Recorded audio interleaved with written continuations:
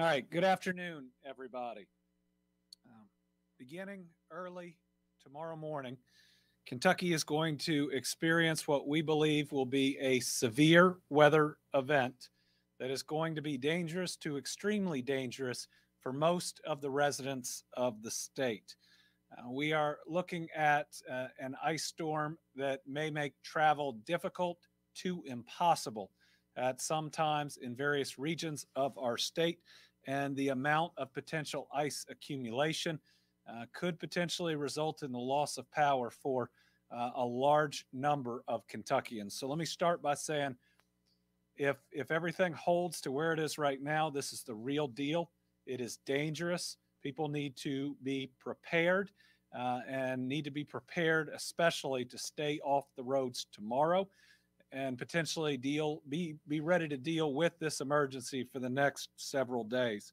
So, given what we are seeing in the forecast, I have declared a state of emergency today in anticipation of a major winter storm expected to hit Kentucky starting late tonight and all the way through Friday morning, producing significant amounts of rain, sleet, snow, and most concerning to me, ice. A winter weather warning is in place across much of the Commonwealth. The powerful winter storm is expected to create difficult travel conditions on major interstates and state and local roadways. Tree damage and power outages may occur given the impacts from ice and wind. Snow is expected in the northwest and northern Kentucky, totaling 1 to 2 inches. The National Weather Service at Louisville has issued an ice storm warning for the Jackson, Purchase, and Pennyrile regions and most of the rest of Kentucky north of the Cumberland Parkway. Ice accumulations, this is concerning. The expectation is anywhere from 1/4 to 3/4 of an inch. 3/4 of an inch is debilitating wherever it occurs.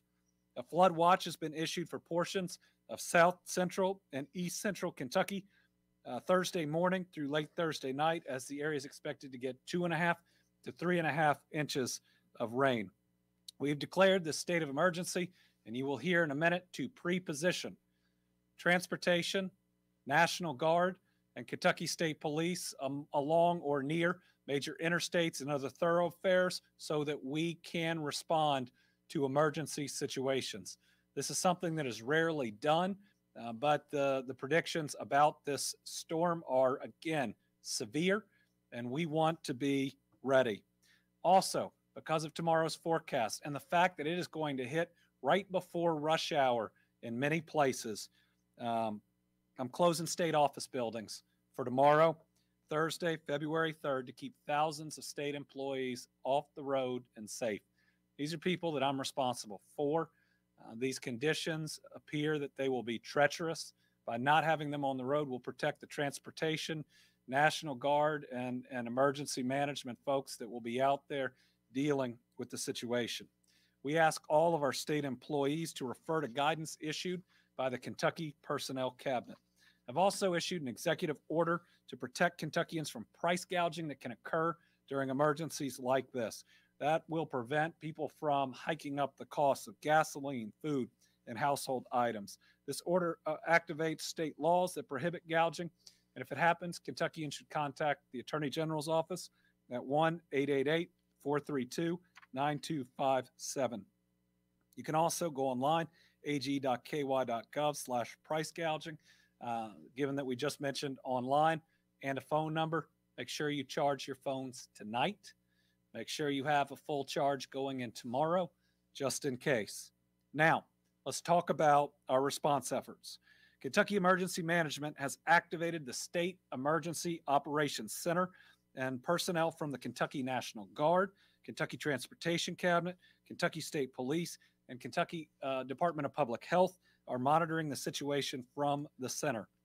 Transportation Cabinet, the State Police, and the National Guard are actively preparing for the storm to be ready to respond. Secretary Gray and others will further discuss I think Director Dossett will discuss how the storm system will begin as rain, so roadways can't be pre-treated. And Secretary Gray will talk about this with brine and rock salt because it simply washes away.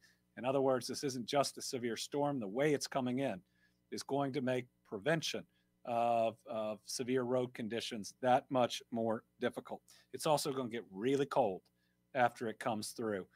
So let me make sure that I remind Kentuckians, if you have a generator, if you use it wrong, it can kill you. And if we go back to the last big ice storm, well, before the last one while I was governor, but under Governor Steve Beshear, almost every one we lost was because they put the generator inside or not far enough from their homes. So please, if you have a generator, make sure it is far enough away from your home to where you are not pushing carbon monoxide in. That can and will kill you if it is too close to the house or inside. You can stay up to date by visiting snowky.ky.gov for snow and ice information, goky.ky.gov for traffic and roadway information. One of the biggest takeaways that we have had in the past for these events is if you could stay off the roadways, we prevent potential loss of life. We prevent people from being in emergency situations. We better protect all of our population, and we allow our road crews to get out there and do the work that they need. Certainly, I encourage businesses that can have their folks work remotely tomorrow to do so. Anybody working an essential job where you're going to have to go in, please, first of all, have a lot of time, a whole lot of time to get where you're going, but check the conditions before you get in the car and check in with your employer as well. We want everybody to be safe. So next we're going to hear from Director Dossett, and then we're going to hear from General Lamberton, and finally we're going to hear from Secretary Gray. So first, the guy who every time he tries to retire, there is another emergency, Director Michael Dossett.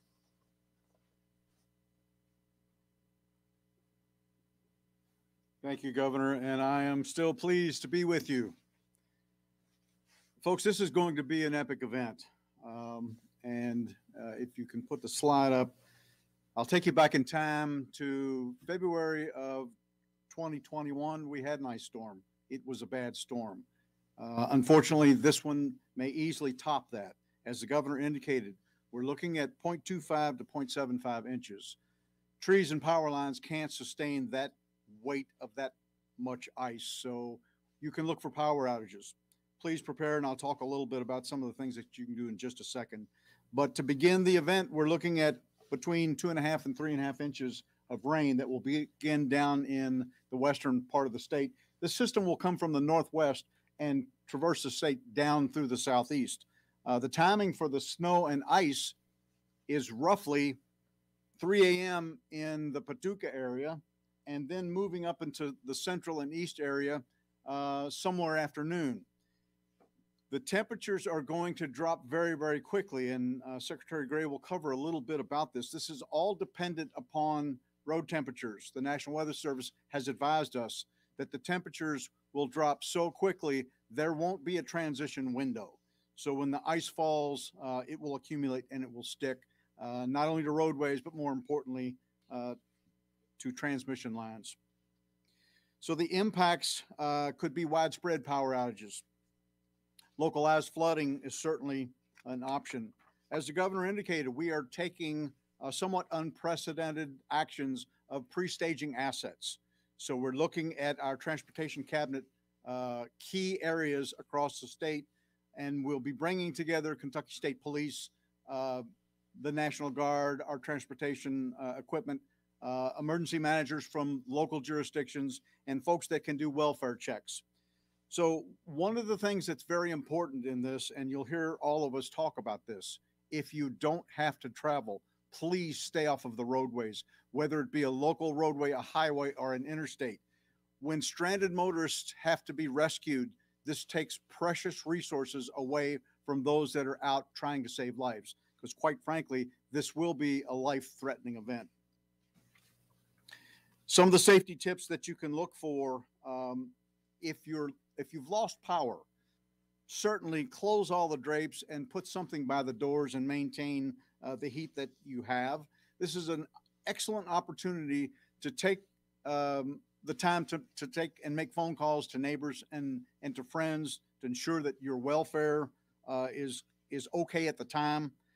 If you're caught in a vehicle during the ice storm, it is imperative that you take actions long before you have to get out. We certainly have the realization that there are emergency trips that some of our citizens will have to make before you get out on a highway or an interstate. You need to have water, snacks, blanket, something that can sustain you if you get into one of these issues. This will come at a level where our transportation cabinet and our National Guard and our state police cannot interdict large areas of interstate. So when you're stalled in a long queue on an interstate, there'll be a timeline before we can get rescuers to you. So the best advice is please stay off the roadways. If you must travel, make it a short trip and use all the awareness. Thank you, Governor. Next up will be General Hal Lamberton.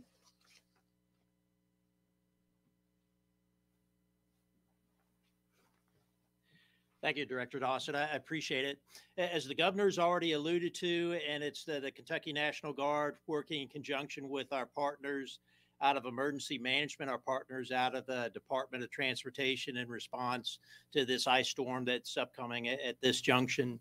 It's also already been alluded to what we are currently standing up or mustering our soldiers to gather them to some responsive hubs that will enable us to have a more quick or responsive time frame to the issues of what may be out there. As it's been suggested already, that as we come out and we'll be setting up along some of the key interstate locations, some of the areas of high trafficability, and in particular working with our partners out of the Department of Transportation to muster some of our vehicles that you may recall had been responsive in some of the previous storms that we've had. Some of our, what we call a Hemet tow truck. It's a 5-ton truck capable of pulling out large stuck commercial vehicles. We're having some of our Humvees respond to this as well. It's a high-wheeled vehicle that it's capable of pulling people out of stuck positions as well. And the one thing I want to share as well, Director Dawson just alluded to it, I would consider this first phase kind of the response to the immediate ice storm that we're anticipating within the next 24 hours. Subsequently, there's what I would call a phase 2, which would go into a collective effort of potential wellness checks, of getting out in the communities, of clearing not just vehicles, but debris off of the roadways to facilitate the trafficability.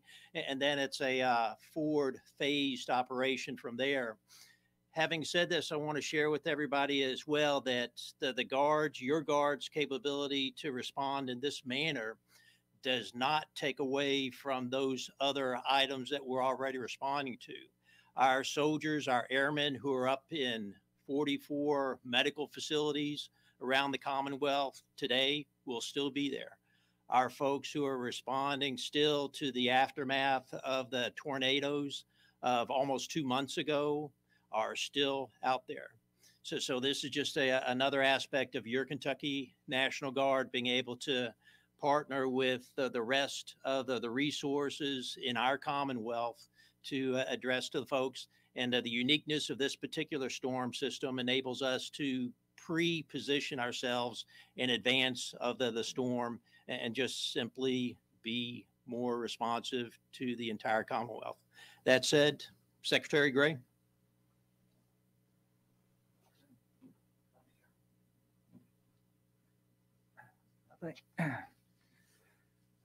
I think the general said it well, and it's appropriate to be have this Team Kentucky behind us, because that's exactly what this represents. And the word collaboration, when I think of all of these events, Governor, that we've had in the last several months and longer, that's the word that defines it. And it's teamwork and it's collaboration. And we all remember there's no I in teamwork. Governor, you said earlier, this is the real deal. And you're absolutely right about that. Nature can be generous and nature can be unforgiving. And this is one of those events where nature is unlikely to be forgiving. Nature will be unforgiving. The governor said it, the general said it, the director said it, the National Weather Service has said it. I was on an hour-long call with them just about 45 minutes ago, and they used this language. Already, we are predicting difficult to impossible travel conditions Thursday into Friday morning. So that makes it critically important, as you all already heard, for folks to stay off the roads while temperatures are freezing. The public's safety is our top priority and our top concern.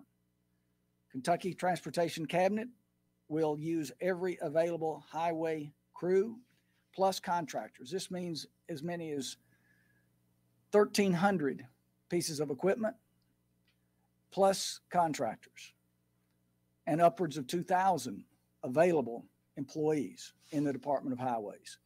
State Highway Engineer James Ballinger is here today with me, and he's shaking his head in agreement with that. So we know, Governor, that that's exactly what's being deployed. They will do everything possible to make the roads passable, but this is a dynamic system, a difficult type of weather system to deal with. It begins with rain, and then it steadily changes to freezing rain and ice with snow on top. So it makes it really challenging. The rain prevents our ability to pre-treat roadways with brine or rock salt. It would simply all wash away. The freezing rain and ice does more than just make roads slick. It carries the danger of downed trees and power lines on roadways that creates additional hazards. To stay up to date, visit snowky.ky.gov. Let me say that again, snowky.ky.gov for snow and ice information, and goky.ky.gov for traffic and roadway information. Now, we ask you to help us serve you this winter season by doing the following 4 things. Mask up to slow the spread of illness and to keep our essential personnel safe. COVID has put a challenging condition on our road crews. And we also see the challenges of the work environment where people are simply the challenge of employment today. So this is what we're all dealing with. We ask you to limit travel to only what is necessary when there's snow and ice on the roads. Give our snow plows plenty of room on the road. Be ready for the worst when you're on the road by making sure your vehicle is winter ready and you have essential items should you be stranded. That's it. Governor, thank you.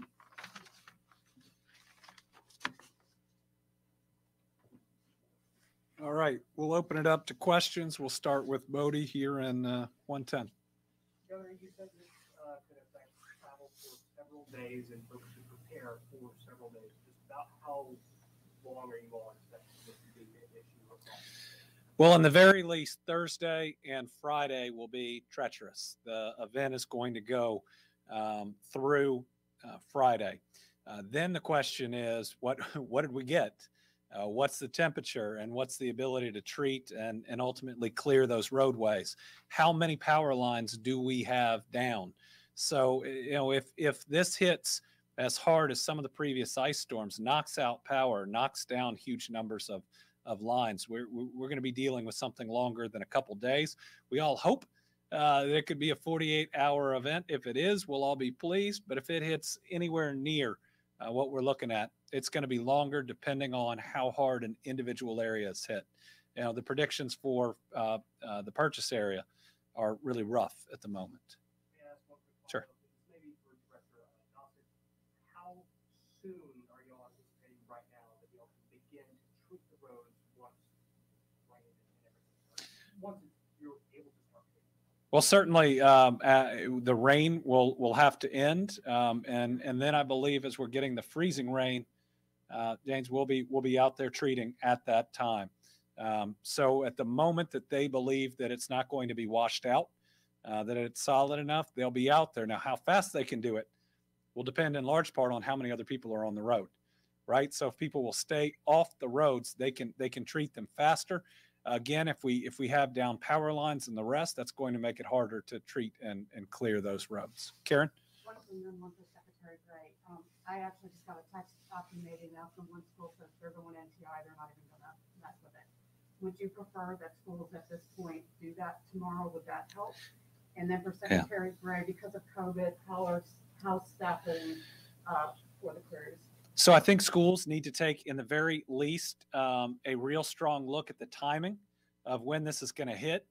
For many of them, it would hit when you're trying to get kids to school. For others, it would hit while you're trying to get kids home from school. I wouldn't close state office buildings if I didn't believe this was going to be a severe event. And I'd be really concerned, especially at the swath of Kentucky that's going to get hit the hardest, about buses out on the roadways. This isn't very fair to our kids, but we want to keep them physically safe.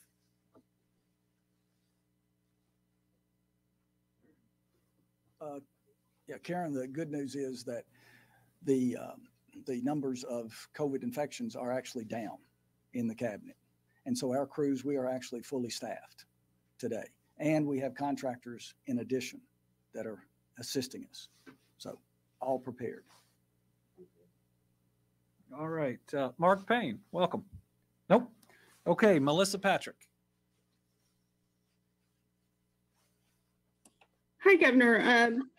Mr. Gray's comments about COVID and encouraging people to wear masks sort of opens up the door for me to seek comment on Senator McConnell's floor speech today, saying it's time to wind down the COVID state of emergency, stating we have vaccines to prevent hospitalizations, level of risk is similar to other levels of risk, doesn't impact children much, and metrics are down. It's time to get back to normal. So I'm just seeking comment on his floor speech today around, is it time to get back to normal? Well, we're already pretty close to normal, or at least the normal he's describing, when as long as cases aren't too high, all of our school systems are back in person. We don't have anything closed across the state. There are even large sporting events that are occurring. You hear a lot of rhetoric about opening up, but we are open. Now, to fully unwind a state of emergency would mean we couldn't have National Guardsmen in hospitals helping them out. We still have a huge number of cases. We still have a huge number of people dying.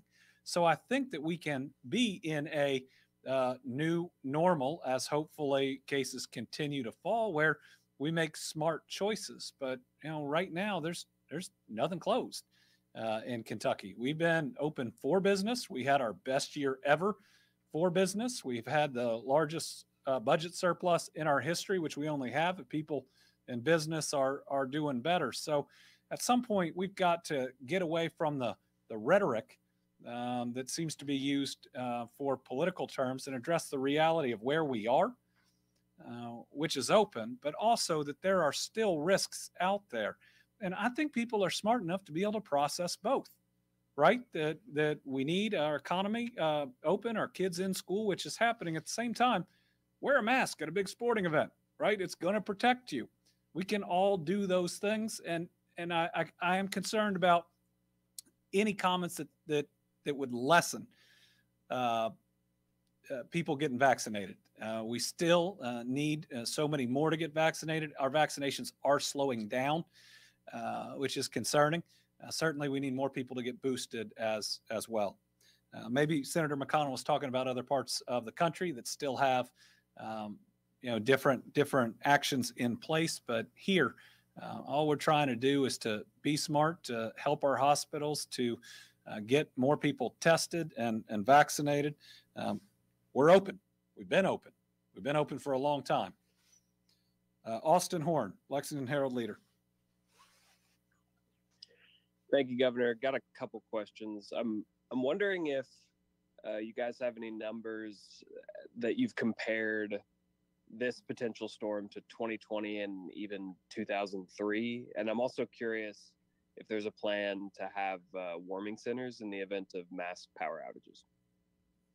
So numerous counties are preparing warming centers right now. I was at the county judge conference and had a number of those conversations. You know, I got asked a question about 2003 earlier today, and I was thinking 1994 when we had one too, because I was 1994 prevented me from getting my driver's license for an extra week, which at the time, I guess I thought was unfair, but it's a major natural disaster.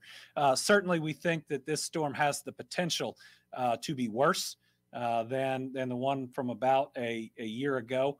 I think it's hard to compare all the way back to 03 unless Director Dossett has those numbers in front of him. All we'd say is it has the chance to be really severe. Some of those ice storms also lingered for a significant period of time. Well, the roads were iced over certainly in 94 for a week. And certainly we hope that those conditions won't be present in this one. But with all that said, this is an incredibly dangerous, severe event.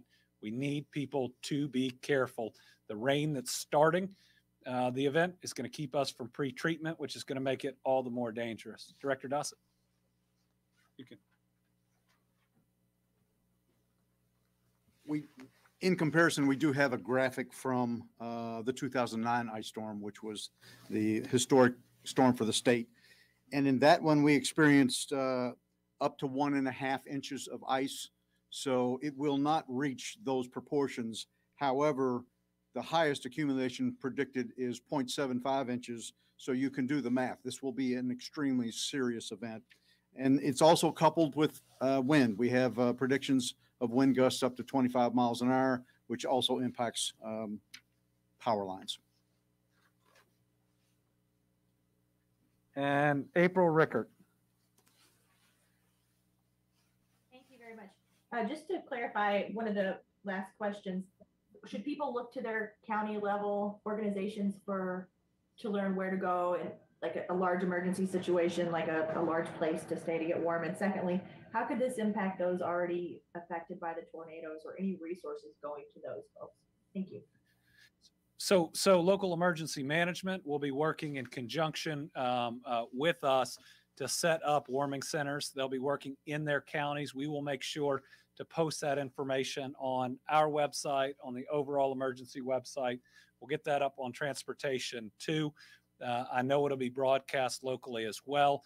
And provided that we have the power to broadcast, I'm going to be here tomorrow making sure that we are giving updates, and we'll provide as much of that information as possible. Was there a second part of the question?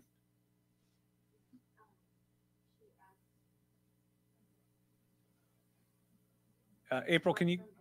Oh, Western Kentucky. Western Kentucky continues to get hit. You know, that's not right.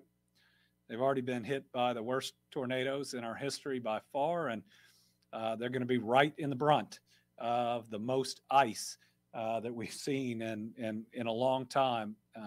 It will make cleanup efforts harder.